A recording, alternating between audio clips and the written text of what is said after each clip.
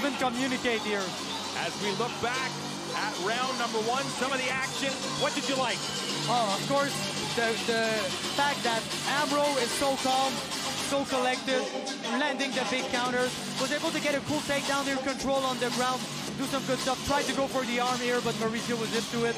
But just how he's calm and composed for a pro debut, really picking his shots well, making sure that he's landing the most impactful shots, and very successful first round for him.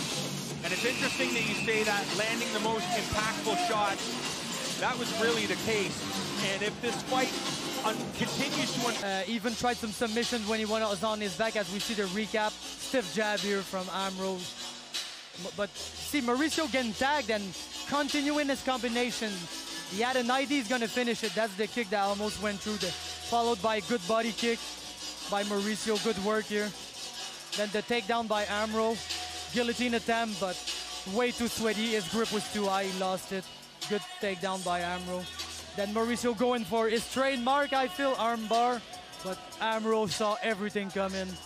Was able to conclude the round with boom, good right hand. Very good stuff by the pro debutant, Amro Al Falastini.